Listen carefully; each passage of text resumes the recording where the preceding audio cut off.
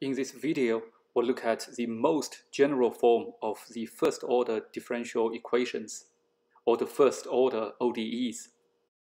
Let's assume we have a function u, which is a function of x and y, two variables.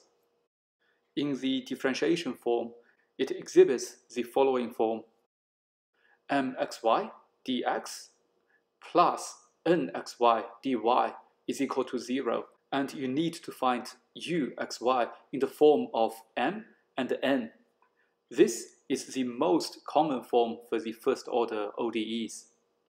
What you need to do here is to apply what you have learned from the partial differential equations to integrate dx and dy respectively.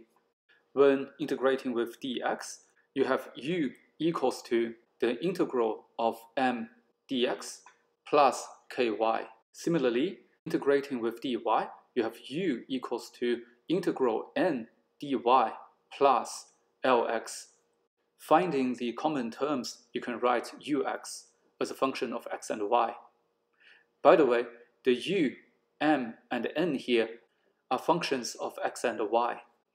Let's look at one example. Assume we have the following relationship: cos x plus y dx plus 3y squared plus 2y plus cos x plus y, then dy is equal to 0. Comparing what we have here to the general form, cos x plus y is m or mxy. This expression here is n or nxy. The question asks for the equation uxy that satisfies the above condition. Let's look at the first part with cos x plus y.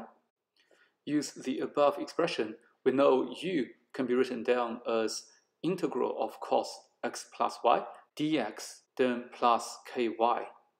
In this case, y is viewed as a constant, so integral of cos x plus y is simply sine x plus y. Then carry down the ky.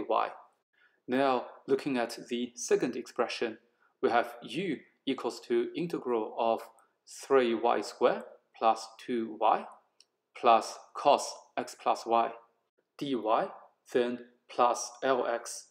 Integrating 3y squared is simply y cubed, then integrating 2y is simply y squared. Again, when integrating cos x plus y, we view x as a constant. So what we have is sine x plus y. Then carry down the lx. I just realized a mistake in my video recording. The expression sine x should be sine x plus y, not sine x. Now, we can equate the top and bottom two expressions. In the first case, ky is simply y cubed plus y squared. In the second case, lx is just 0. Here, we can write the final form of uxy, which is equal to y cubed plus y squared plus sine x plus y, then equals to a constant, c. In this video, you have seen the most common form for the first-order ODEs. In the next video, we'll look at a special case called Bernoulli equations.